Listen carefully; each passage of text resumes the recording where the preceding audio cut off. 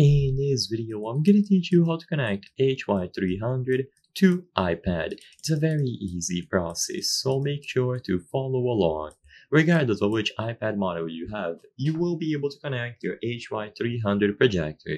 This will be done primarily wirelessly. So for this method, you will need to download a specific application and you will be able to mirror anything on your iPad's screen wirelessly to your HY300.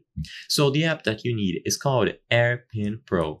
If you don't have this app installed by default, then look for it on the Play Store directly on your HY300. You don't need to download anything on the iPad, only on the HY300. This app will have AirPlay features, so this is why we want to use it instead of something like Miracast. So it is more reliable and it is built for this function exactly. So check to see if you have AirPin. If you don't, download it, and then once you open up AirPin, you will see the option to enable AirPlay. So make sure that it is toggled on. You can then change some other options. So you can change the quality. Usually 960p will be good enough, but if you want, you can try increasing it to something like 1080p. But be aware that you will need a lot of bandwidth and fast network speeds to get this done.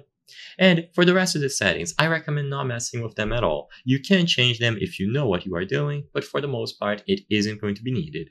Now, once AirPin is open on your HY300, you will be able to connect your iPad by swiping down from the top, going over to this icon here. So these two rectangles are going to refer to screen mirroring.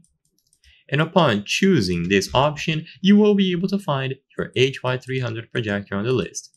If it does not appear, make sure that you restart the projector, and you can try opening the AirPin app and leaving it open in the background. As long as the app is installed and running in the background, it is going to be discoverable in the screen mirroring section of your iPad, and upon choosing it, anything being displayed on your iPad will be immediately mirrored over to the HY300.